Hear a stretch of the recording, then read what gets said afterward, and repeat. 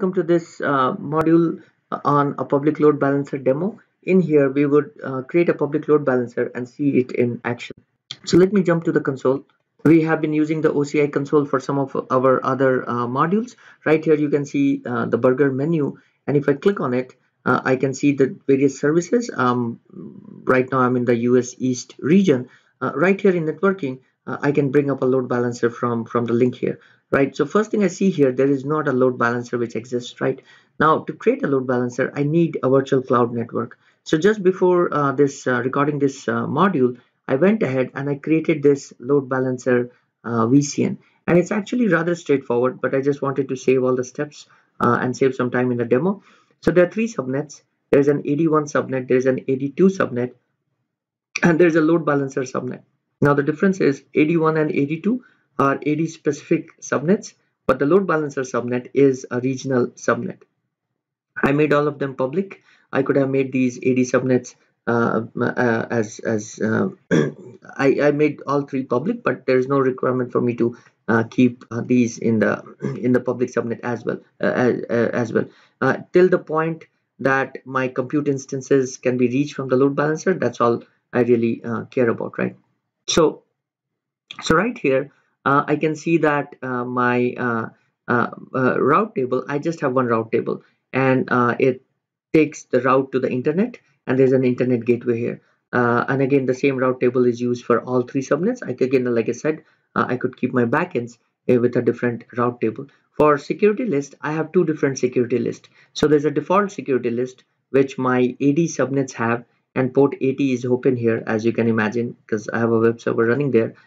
For my load balancer security list, I really don't have any rules. So ingress is empty, egress is empty, right? So just created a shell and it's all empty right now. The final thing is, if I click on compute, I can see that I have two instances running. So there's a web server 1 running in 81, and there's a web server 2 running in 82. And it's pretty straightforward. If I click here, I can see that this is my web server 1. And if I click here, I can see that I have my web server 2 running here, right? So rather straightforward. Now, this is all the pre-work I had to do before I could show you the load balancer in action, right? Because load balancer needs what I'm going to do now is I'm going to put a load balancer in front of those two compute instances. So creating a load balancer is rather straightforward. I click on a create load balancer here, and I'm going to use a public load balancer. In the next module, we'll talk about a private load balancer. So the default name is fine.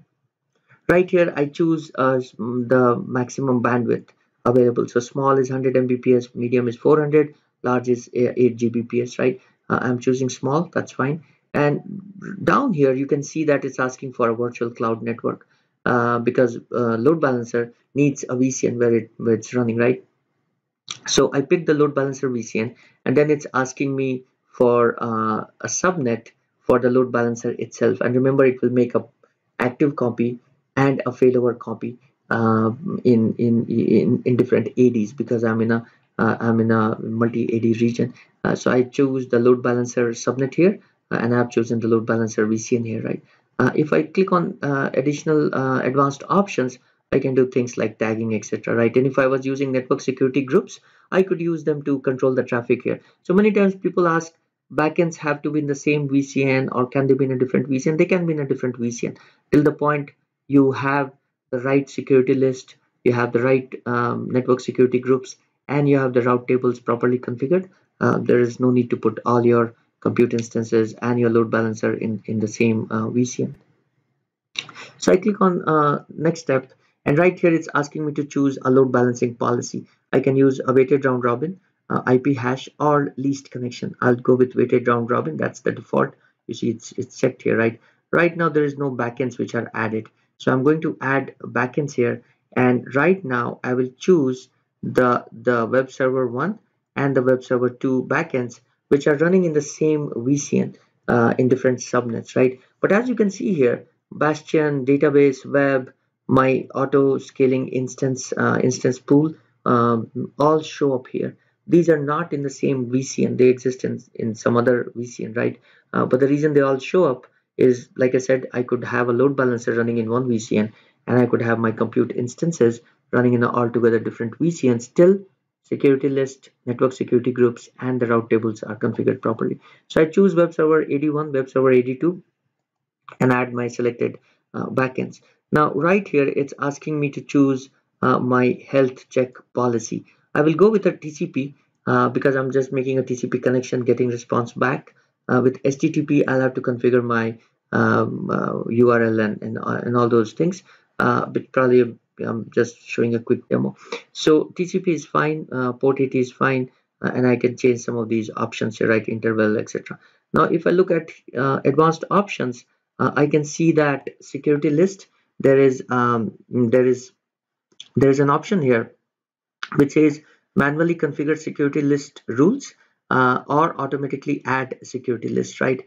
And as you can see here that it's showing the traffic egress rule going to port 80 uh, for the first subnet and the second subnet. This subnet is 81 and this subnet is 82 because right here are my instances running in 81 and 82. So the system is doing that.